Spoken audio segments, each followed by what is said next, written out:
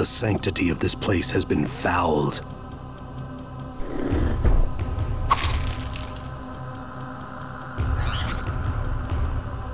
Hey guys, Dave here. Welcome to the Computer Hobbyist. This will be a short video as I like to get right to the point. Most of us played Diablo back in the day and it was great, both solo and multiplayer. It definitely was designed to appeal to Dungeons & Dragons players because you could level up after killing enough monsters.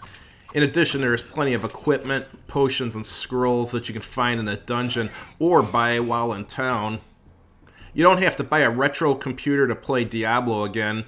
You can just go to d07riv.github.io/DiabloWeb and play it in your browser.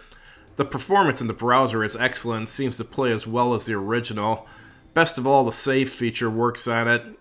It must be saving your progress to a cookie or something.